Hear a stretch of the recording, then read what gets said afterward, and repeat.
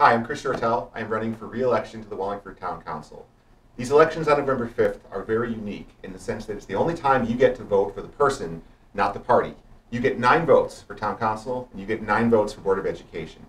These elections are the most impactful that you will vote in as a citizen of the town. So please, get informed, look at the candidates, and then get out and vote on November 5th. We have about 26,600 registered voters in Wallingford, but only about 35% typically turn out for local elections.